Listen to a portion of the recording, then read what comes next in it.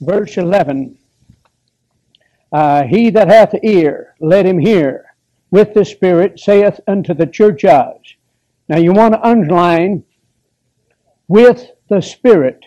Now how is the tribulation saint supposed to hear? Well, just like the church age saint, with the Spirit. And he that hath an ear, let him hear. You've got to hear a certain way. Write that down. You've got to listen a certain way. How do you listen? It says, with the Spirit. With the Spirit. So you got to yield to the Holy Spirit in you, and you got to say, okay, Lord, help me hear this thing right. Help me take heed to it, and be listening with the Holy Spirit inside of you. It's a capital S. Underline the word Spirit, capital S. So you want to write down in your notes, the Holy Spirit is in the tribulation saint.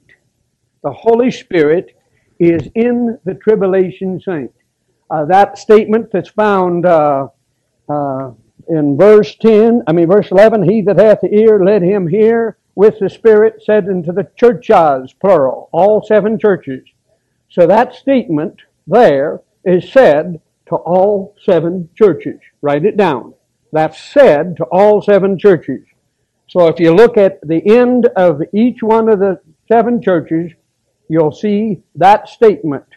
It occurs in verse 17. He that hath the ear, let him hear. With the Spirit saith unto the churches.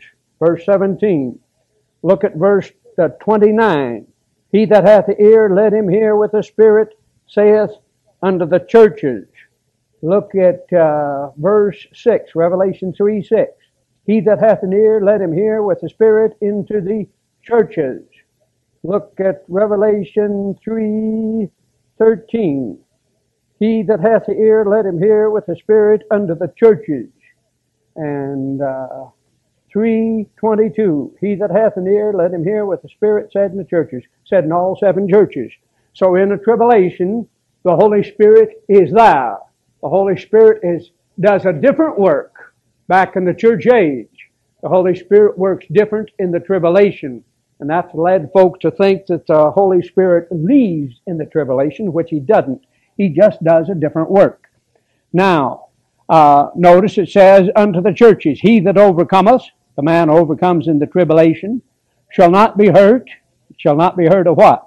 The second death. Now, let's turn to the cross-reference, Revelation chapter 20, and pick up verse, Revelation chapter 20, pick up verse 14. Revelation 20:14. All right, Revelation chapter 20, verse 14, it says, and death and hell shall be cast into the lake of fire. This is the second death. So second death is what? People going into hell. People going into hell. Look also at 21, Revelation 21:8. 21:8. But the fearful, those are the folks that go to hell. The unbelieving, they go to hell because they wouldn't believe. And the abominable, they go to hell because they're abominable. And murderers, and whoremongers, and sorcerers, and idolaters, and all liars. Now we talk about that thing where the sin is connected with the person. You all remember that.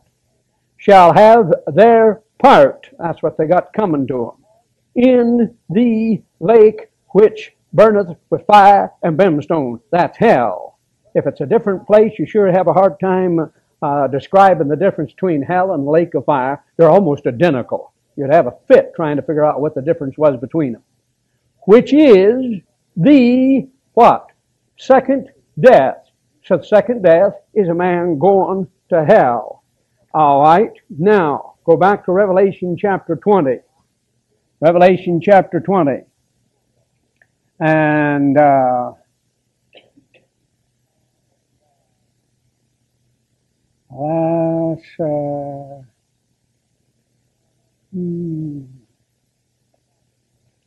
I was trying to describe it more, but that's the best way to describe it, is the second death is going to hell. So, watch up here. So here's the tribulation saint in the tribulation, overcoming the mark of the beast. So why? So he won't be hurt of the second death over here when he's judged. So if he overcomes the mark of the beast here, he won't be hurt of the second death here. He won't go to hell. Y'all see it? See, that's not a church age saint back here overcoming anything. Tribulation saint overcoming the mark of the beast, so he won't be hurt with the second death over here at the white throne judgment. He won't go to hell. All right?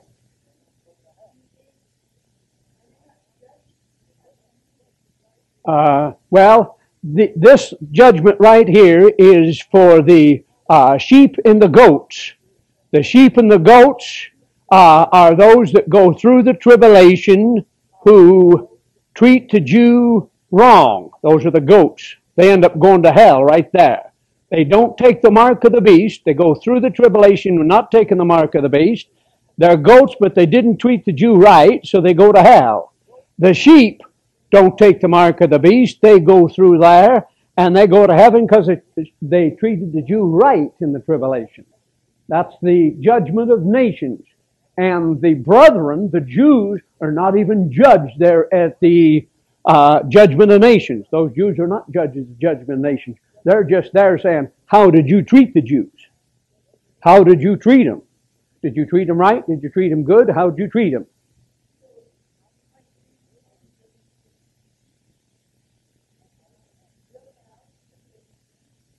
And they'll have millennial saints there. The millennium saints. See, the judgment seat of Christ takes place here. And the great white throne judgment takes over there. The white throne judgment has the millennial saint and the tribulation saint in it. Yes, they're saved people. Look at Revelation chapter, let me get the verse 12, I believe it is. Revelation chapter 11. Look at Revelation chapter 11 and pick up verse 15. Revelation 11:15. Her question is, her statement was, they're saved people at the white throne judgment. Yes, but you got to clarify that. Saved from not the church age, because they go to the judgment seat of Christ. So there's no saved from the church age. There's saved in the tribulation sense of the word and saved in the millennial sense of the word, but not saved from the church age. Now, look at that tribulation and millennial at the white throne judgment. Revelation chapter 11, pick up verse 15. And the seventh angel sounded, and there was great voice in heaven saying, now look at verse 15, the kingdoms of this world are become the kingdoms of our Lord and of His Christ, and He shall reign forever and ever. So what you just read right there is Armageddon, the seventh angel sounding, and it says the kingdom, Jesus Christ gets the kingdoms of this world, and He reigns for millennium, plus He reigns in eternity. So that's why it said forever and ever.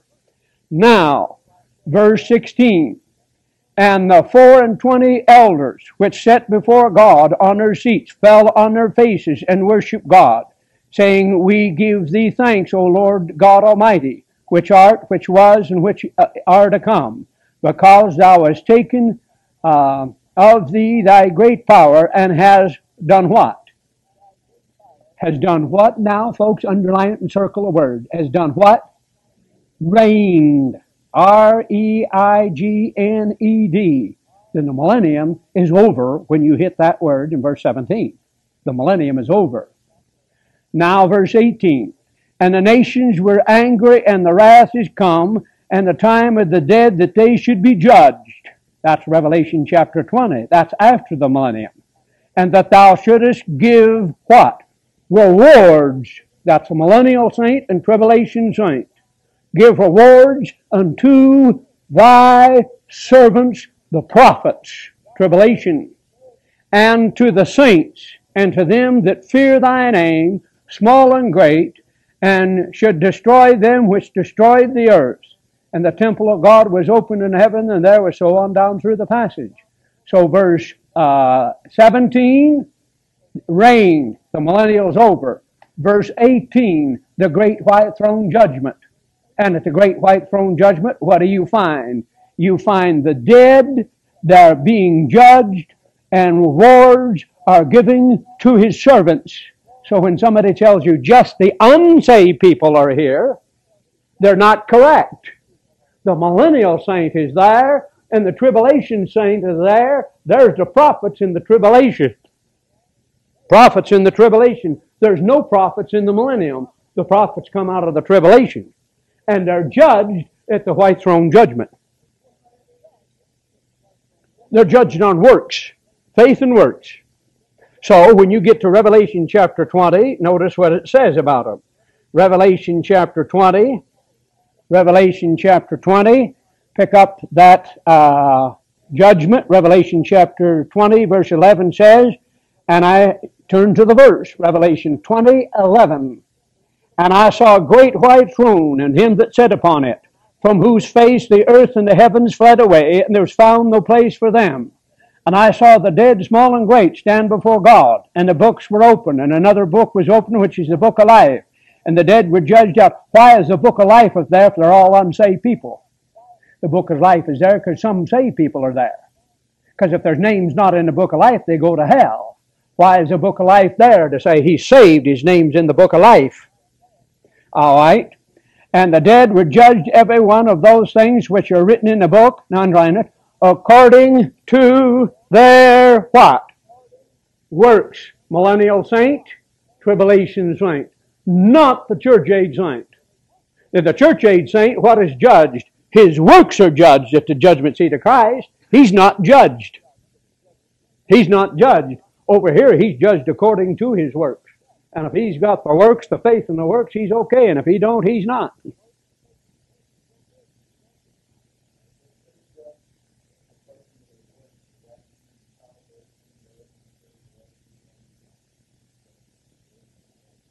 Yes.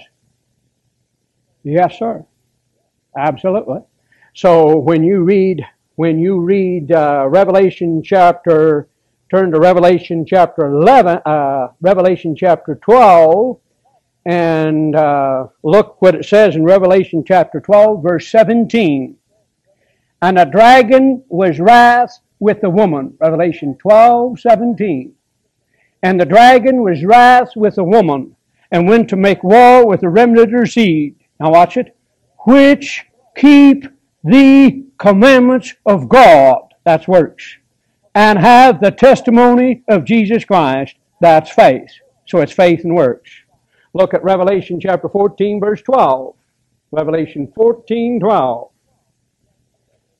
Revelation chapter 14, verse 12. And it says, here is the patience of the saints. Here are they that keep the commandments of God and the faith of Jesus. So at that particular time, it is faith and works. Look at Revelation chapter 22, verse 14. Revelation 22:14. Here it is again. Revelation 22:14. Blessed are they that, what's the next word? Do. So it's faith and works. Do His commandments, that they may have a right to the tree of life. That's tribulation and millennium. You don't have to change nothing. Notice I did not change one word. I didn't even explain the word. I just read the words. Did you notice that, folks? See, now, if you don't believe that, what a guy will do is he'll come along and try to explain it. I didn't explain it. I just read the verses to you. Now, if you don't believe the verses, you get in big trouble. That's why you got to believe what the Bible says. As it says, to whom he's talking to. To whom. Well, what that is. What deal is that? All right, back to Revelation chapter 2. Revelation chapter 2. In Revelation chapter 2, and pick up verse 12. And unto the angel of church of Pergamos. All right, so he's writing to that angel. And that angel that is over that church. These things saith he. So underline he. Who's the he? You say it real loud. Come on, folks. Y'all know who it is. Just say it real loud. Who is the he of verse 12? It's Jesus Christ. It's Jesus Christ. To the angel of church of Pergamos write, these things saith he, which hath the sharp sword with two edges. Now, if you spiritualize it, what would you make it if you spiritualize it? What's the sharp sword with two edges? Spiritualizing it. The Bible. What is it going to be if you don't spiritualize it? Last week. How many of you were here last week? All right.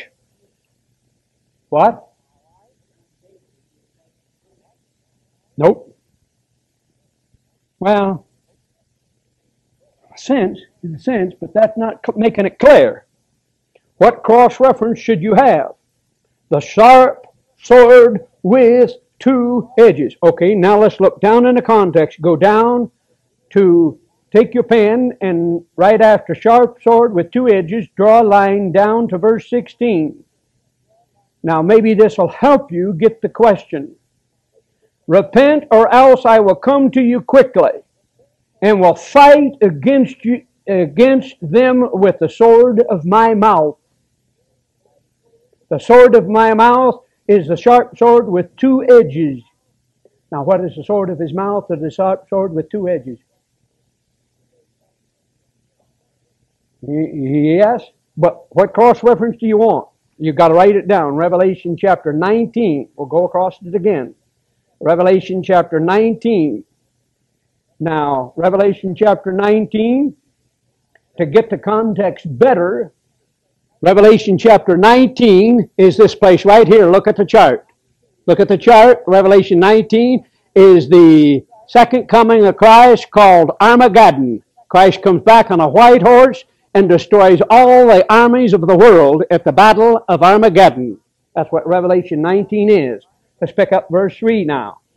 And I saw heaven open, and behold, a white horse, and him that sat upon it was clothed faithful and true, and in righteousness he doeth judge and make war. His eyes were the flame of fire, and on his head were many crowns, and he had a name written that no man knoweth but he himself. And he was clothed with a vesture dipped in blood, and his name is called the Word of God. And the armies which were in heaven followed him, and the white horses, clothed in fine linen, white and clean. Now watch verse 17. So Jesus Christ is doing what? He's riding back on a white horse, and the whole armies of heaven are following him. So get this picture in your mind. Here's Jesus Christ coming back from the third heaven. He's on a white stallion, and he's coming back to this earth to fight the battle of Armageddon. He destroys 200 million of the unsaved people of this world. He's on a white horse, and he's coming down, and he's going to destroy 200 million troops. 200 million. That's a slug of them, boy. Now, verse 19. And out of his mouth goeth a what? Come on, folks. A sharp sword. Now, what is that? I don't know what it is, but it destroys 200 million people. Just cuts them up and slices them up. Blood runs down through the valley of Megiddo 4 feet deep.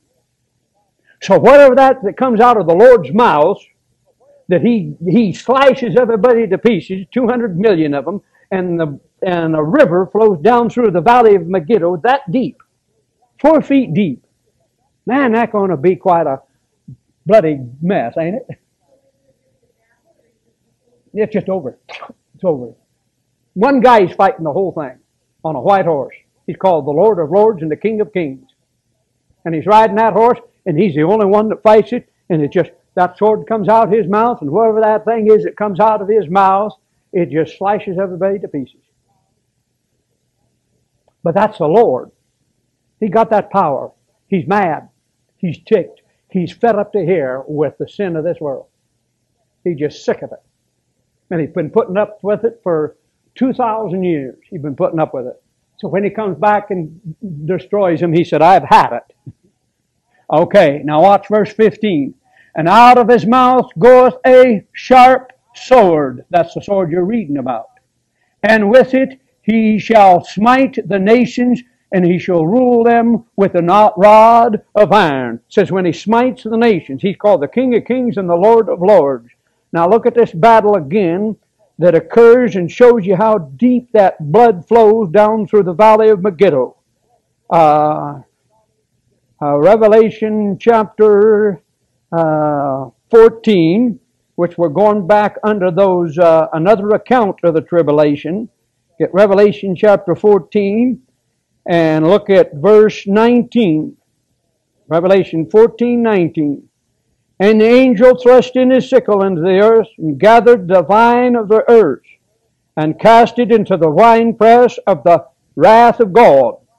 And the winepress was trodden without the city, and the blood came out of the winepress, even unto the horses' bridles. The horses' bridles. Well, what's the horse's bridles, folks? You know what a horse's bridle is. The bridle's that thing that comes around here like this and comes up over. It's the bridle's right here on the horse. And a horse, that bridle's going to be about that deep. So the blood flows down through the valley of Megiddo and comes up to the horse's bridles. So the blood's about that deep. But he just gets through killing 200 million people. And horses. So it wipes the whole thing out. All right, back to Revelation chapter 2 now. Revelation chapter 2. So let's skip down and look at verse 16. Repent, or else I will come unto thee quickly, and will fight against thee with the sword of my mouth. So when he says fight against thee, when he said fight against thee, he's coming back at the battle of Armageddon. He's going to fight against them with the sword of the mouth if they don't do what? Repent. You got it. So it's a warning for the tribulation saint to make sure he repents, or he's going to end up going to the battle of Armageddon and get cut up with the rest of them. It's a warning for the tribulation saint. Say, be on your toes, bud. Don't you take the mark. Don't you take the mark, because you're liable to lose it. All see that? All right, Revelation chapter 2 now. Revelation chapter 2. And pick up verse 13. I know thy works. Again, that said to all 7 churches. I know thy works. Now let's spiritualize it. The Lord knows He knows what you're doing for Him. Amen? And He knows what you're not doing. The Lord, I know thy works. God is talking. Jesus Christ is talking. I know thy works. And, now watch this, where thou dwellest. Now, where do they dwell? They dwell where? Even where Satan's seat is. So, are they dwelling in a great, wonderful place? Or are they dwelling right next to the devil's seat? Where Satan's seat is. They're dwelling right where Satan's seat is.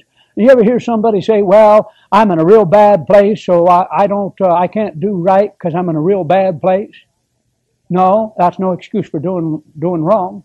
Being in a real bad place, these folks did right. He says, hold us fast my name, even though you're right next to where the devil's sitting. The devil's on a seat. Look at the last words in the verse. Satan dwelleth. Draw a line back up to Satan's seat is. So the devil has become incarnate in a man. And he's become a man and coming, and he sits on a seat on this earth. He's the Antichrist. So the devil's come down. That's why it's called Satan's seat. It's a chair. Sitting in a seat, sitting in a chair. All right. Now let's get a few cross references for this. Take your Bible and turn to Revelation chapter 13. Satan's seat. Satan dwelleth. He dwells there and sits there. It's his chair. Now turn to Revelation, and it's in the tribulation now. Revelation chapter 13, verse 2. It's on this earth. Revelation 13:2. Revelation chapter 13, verse 2 says, And the beast which I sawest was like a leopard, and his feet were the feet of a bear, and his mouth was the mouth of a lion, and the dragon gave him his power. The dragon. There's that satanic trinity we talked about before. So you got the beast and the dragon and the false prophet. All right? The dragon gave him his power. and his, what's that word right there? S-E-A-T. So who gave the beast his seat? Who? The devil. But in the verse it says the dragon. The dragon. The dragon is the devil. So the dragon gave the Antichrist his seat. All right, now take your Bible and turn to Revelation chapter 16. He has a seat. He has a chair. So that's absolutely, you want to know something about it now. Revelation chapter 16, pick up verse 10. Revelation 16:10. And the fifth angel poured out his vial upon the, now take your pen and underline it, S-E-A-T. It's a chair. The seat of the beast, and his kingdom was full of darkness. All right, underline seat of the beast. The beast is the Antichrist. So the Antichrist has a chair. He has a seat that he sits in. Okay, now let's get some more on it. Take your Bible and turn to Ezekiel. Turn to Ezekiel chapter 28. The book of Ezekiel. Turn to Ezekiel chapter 28. Isaiah, Jeremiah, Lamentations, Ezekiel. Ezekiel chapter 28. Now watch for a man who sits in a seat. He's going to sit in a seat. But he's not really a man. He's a beast. Ezekiel chapter 28, let's pick up verse 2. Son of man, say unto the prince of Tyrus, thus saith the Lord God, because, now underline this, because thy heart is lifted up. Number one, he was proud. His heart was lifted up. And thou hast said, he said something. What did he say? Pay attention to what you say. Pay great attention to what you say. Because thou hast said, now watch it, I am a what? Is that with a small g or with a capital G? So he's saying what? He's saying, I am Jesus Christ. I am God. He didn't say God. I am a God. Oh, yeah. It says A. There's A in front of G with a capital G.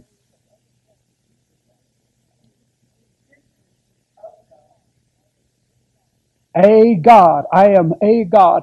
See, a man is saying it. Let's read a little bit further. A man is saying it. I am a God. But when he put a capital G on it, he's saying, I am Jesus Christ. No.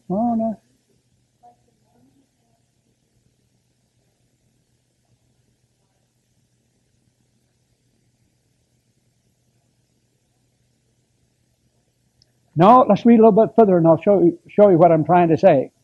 I am a God and sit in the seat of God. Okay, the seat of God can be two places on this earth.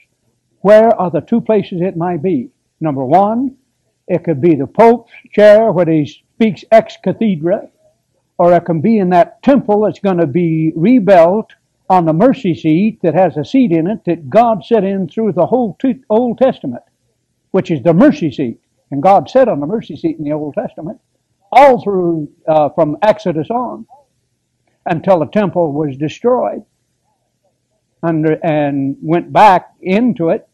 And I don't know that he sat there after it was destroyed by Nebuchadnezzar, but he was there till at least then.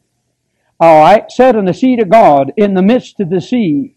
Thou art, underline the next two words, thou art what? A man, and not God. Thou hast set thy heart as the heart of God. So this is a man saying he's God. That's the Antichrist. That's the Antichrist. He's saying he's God. Who on this earth says they're God right now? The Pope says he's Jesus Christ. He thinks he's Jesus Christ. And when he speaks out of the chair, ex cathedra, what he says is perfect. Right? When he speaks ex cathedra out of the chair, whatever he says, it's like God saying it.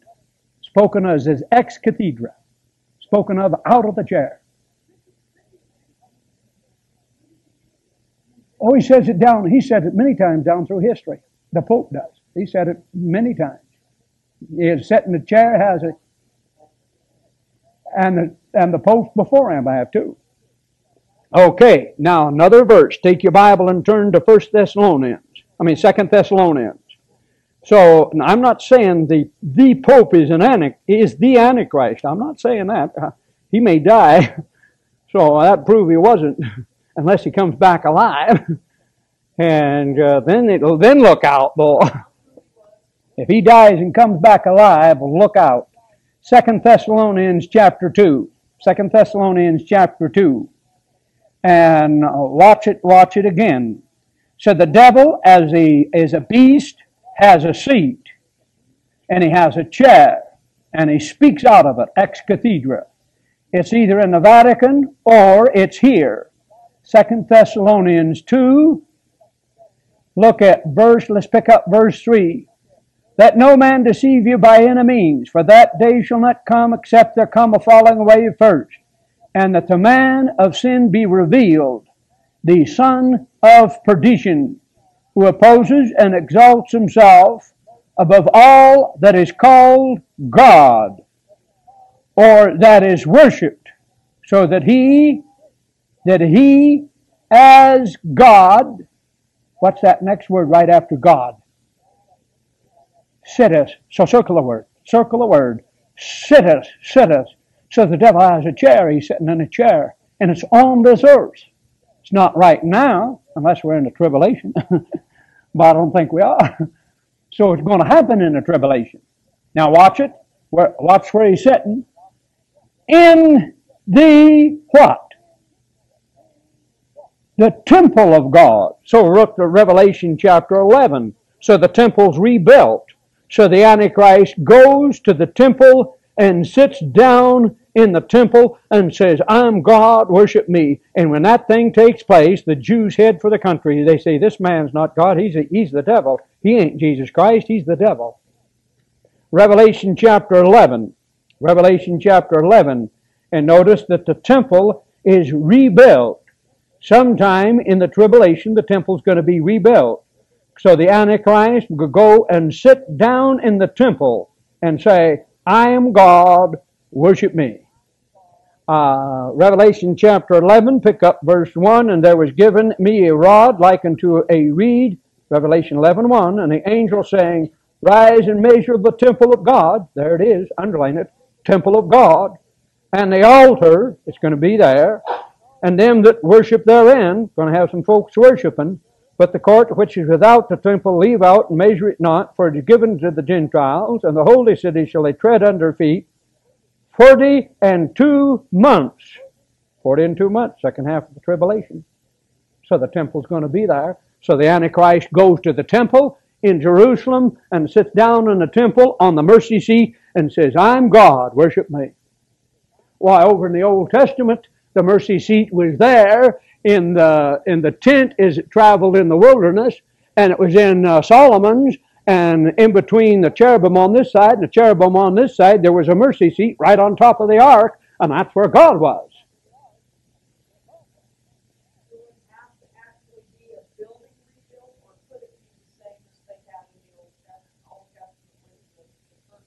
No, probably a temple of some kind. Maybe a tent.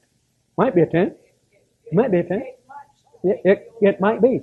Because when you get over here, Jesus Christ builds a temple there in the millennium, and that temple's given in chapter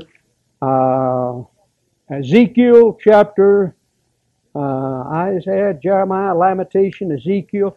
In Ezekiel chapter 40, the millennial temple is given from chapter 40, 1, 42, 43, 44, 45, 46, and 47, and 48 is the millennial temple built by Jesus Christ. So in Ezekiel chapter 40 through chapter 48 is the millennial temple built by Jesus Christ. So the tribulation temple built by whoever doesn't make much difference because the Lord's not going to use it anyway. Only the devil's going to use it. And the Lord's not going to honor it because the Jews are not right with Him during that period of time. So it don't make any difference where they build a temple. If they build it on the Dome of the Rock, okay. If they don't build it on the Dome of the Rock, it don't matter because the Lord's not interested in it. The devil's going to sit on it.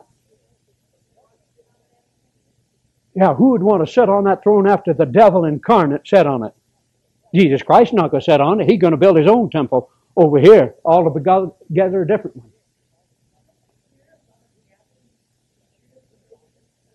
Yes, you hear about it, and they're saying we got to build it on the Dome of the Rock. No, they don't. They don't have to build it on the Dome of the Rock. That temple don't make any difference where they build it. Sure.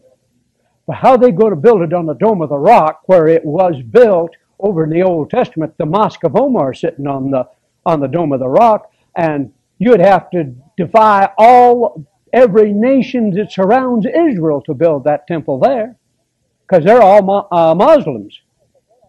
And that's what the big fight is about. The big fight it's a religious fight. It's a fight about the Muslims and Jesus Christ and God of the Old Testament. That's what the fight is, and they ain't going to solve it till Jesus Christ comes back. But they're going to build the temple. They're going to build it there. Somebody's going to build it. The Antichrist is going to come in and sit down in the temple and say, "I'm God, worship me." And the whole world is going to worship Him. And you get your head cut off if you don't. And you can't buy or sell if you don't. You can't buy milk. You can't buy potatoes. And you can't buy bread if you don't worship the Antichrist in tribulation. There's some people that grit their teeth and say, we don't care, we can make it without it. And there's quite a few of them. There's a lot of folks in this world that are independent and are not set up. There won't be very many Americans. Let me tell you, not many Americans will get it. There'll be a few. I believe there'll be a few Americans. They grit their teeth. No, they're going to get raided real quick. They're going to get raided real quick. They'll be the first ones to go because everybody knows they got it. They know they have it, and they've known it for years, and they'll say, let's head for Salt Lake City. When it doesn't rain for 2 years, brother, it don't rain for 2 years, they'll take Salt Lake City and burn it to the ground looking for food. If you want something to eat, you'll kill just as fast as you can breathe. People will kill you they won't even think about killing you to get your food. When you get to starving to death, boy, you'll do a lot of things to stay alive, to eat. Yeah, they won't go that far. They'll go to a lot of big cities. But let's get back to it. Revelation chapter 2. Revelation chapter 2. And thank God you're not going there. Revelation chapter 2 and verse 14 now. So you should have those cross references. 1 Thessalonians 2:4, Revelation 13:2, Revelation 16:10, and Ezekiel 28:2, connected with the devil's seat and his chair. It's either in the Vatican or it's in that temple. I think, now I'm not absolutely sure, but I think he's going to put the first 3.5 years in the Vatican and the second 3.5 years on the mercy seat in Jerusalem. I'm guessing on that one, though. Verse 14, and I have a few things against thee, because thou hast there them that hold the doctrine of Balaam. Okay, now you get into 3 things here on the doctrine of Balaam. 3 of them. You got to get the cross references. Before we leave the verse, let's get the doctrine of Balaam. What is it? It follows what he just said. Who taught. So underline the word taught. Doctrine is taught. So Balaam taught Balak. Balaam taught Balak. So Balaam taught Balak to cast a stumbling block before the children of Israel. to eat things sacrificed unto idols, and to commit fornication. That's his doctrine. That's Balaam's doctrine. Now, to get an exact thing on his doctrine, before we go to the other two verses, turn to Numbers 31, verse 15. Write that in the margin of your Bible. Numbers chapter 31. You remember the story of Balaam. He's the one that had that donkey that talked back to him. Boy, and that was an experience of a lifetime. Going down through there, riding that donkey, and that dog, he turns around and starts talking to him. Boy, I mean, what a rebuke. Numbers chapter 31, verse 15. And Moses said unto them, Have ye saved all the women alive? Now, they were supposed to kill them. Now, verse 16. Behold, this caused, I mean Numbers chapter 31, verse 16. I'll wait for you. I'll wait for you. You need to get there to it. You need to turn to the verse. Numbers chapter 31, verse 16. Numbers 31, 16. All right, if you're there, say amen. And Moses said unto them, Have ye saved all the women alive? That's a question. Behold, thus caused the children of Israel through the counsel of Balaam to commit trespass against the Lord in the matter of Purah. There was a plague among the congregation of Israel. Now therefore kill every male among the little ones, and kill every woman that hath known man by laying with them. You say, why is that? Because they had a sex problem. So the Lord says, kill them all. And some folks say, well, sex problem? Yeah, yes. So the Lord said, kill them. Now what you want to get is right there in verse 16, through the counsel of Balaam. Now this is the doctrine of Balaam. So Balaam tells them to do something. Look at Numbers. Take your Bible and turn to Numbers. And turn back to Numbers chapter 25. And pick up this doctrine of Balaam. So Balaam wanted to curse the children of Israel. Y'all with me now? And God wouldn't let him. So he still wanted that buck that Balak was paying him. So secretly he went to Balak and said, I'll tell you how to get this thing done. I can't curse all those hundreds of thousands of people out there. There are 2 million of them. He says, I can't curse them because God won't let me. But I'll tell you how to mess them up. Just take all your women over here and get them to go over there and get them young men and marry those young boys. And then all your girls will marry their young boys. And you know what will happen? Next thing you know, all them young boys will be following the gods of these young girls. And you know what our gods are like, and you know what their God will do to them? He'll wipe them out because they've left their God. That's the doctrine of Balaam. So you know what the doctrine of Balaam is to get folks to intermarry to get them in their religion. So they say it comes like this. Well, you can't get married unless the children belong to this church. Come on now, some of you folks know what I just said, some of you don't. You say, what is that? Well, wait a minute. When a fellow gets married, he can marry anybody he wants to marry. What kind of doctrine would I be saying? Now, you got to be married in this church, and the children got to sign an agreement that they will never be anything but a Baptist. Garbage. That's the doctrine of Balaam. Okay, now, take your Bible and turn to the book of Jude. Jude, verse 11, right in front of the book of Revelation. Jude, verse 11. Now you have the doctrine of Balaam. Numbers 25. I left that. Numbers chapter 25. Genesis, Exodus, Leviticus, Numbers. Numbers chapter 25. Numbers 25 is the thing taking place. Look at verse 1. Numbers 25, 1. That's the thing taking place. Numbers 25, 1. Verse 1 says, And Israel abided Shittim, and the people, now watch it, here it is, began to commit whoredom with the daughters of Moab. There it is. That's what Balaam taught him. Said, you go over there, just get your daughter to go over there and marry all those Israelite young men, and pretty soon that young daughter will say, I want you to go to church with my church. Come on, I want you to go to my church.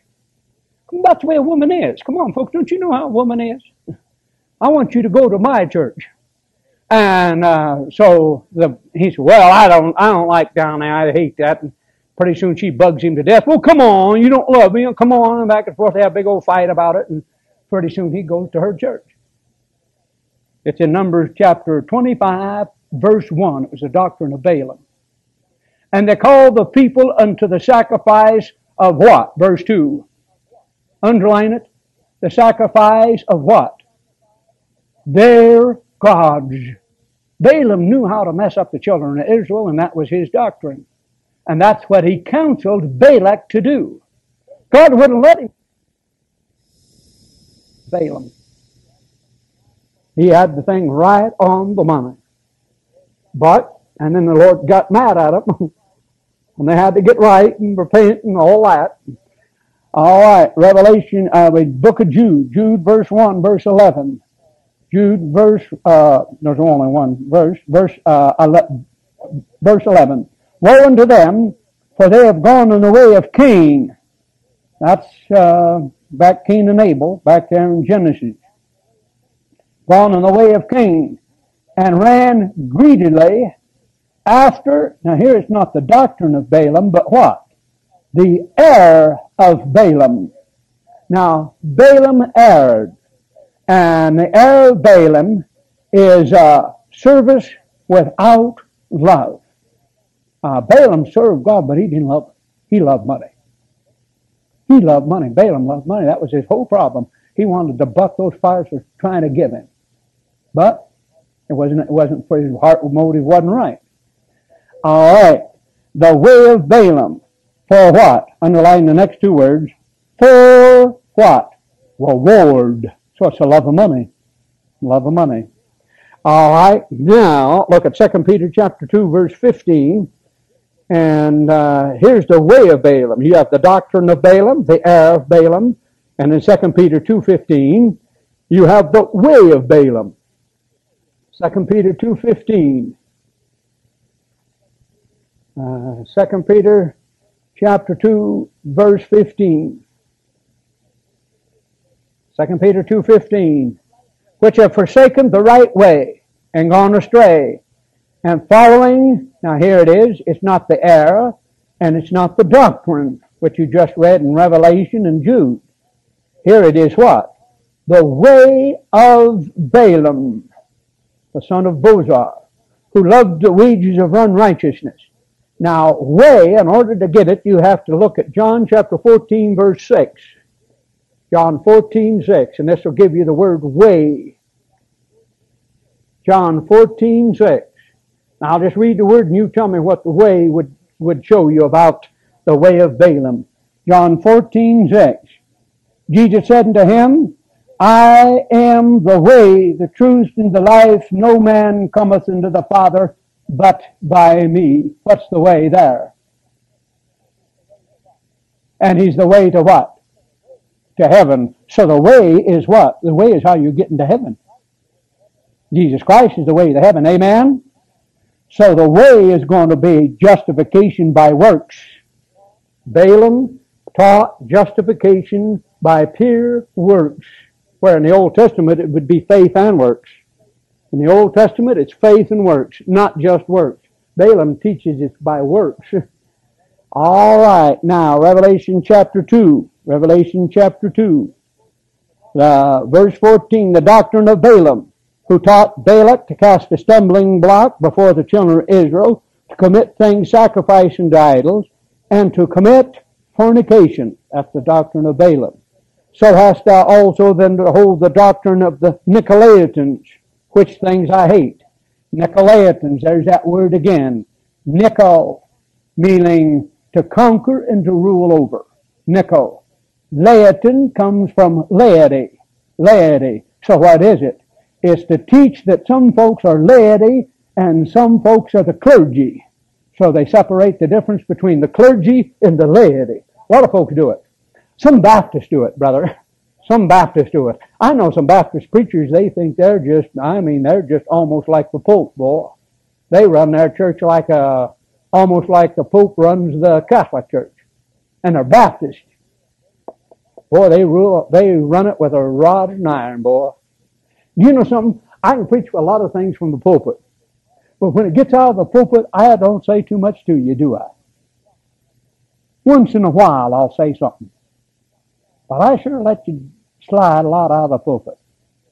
I know some preachers that just really nail you, lock, stock, and barrel, tell you who you can marry, who you can't marry, where you can spend your money, where you can't spend your money, who you can date, and who you can't date. Well, I met some preachers who tell you everything you do. How to walk in the whole works, boy. The whole works. Well, I'll tell you. Revelation chapter 2. Revelation chapter 2. Nicolaitans, which things I hate.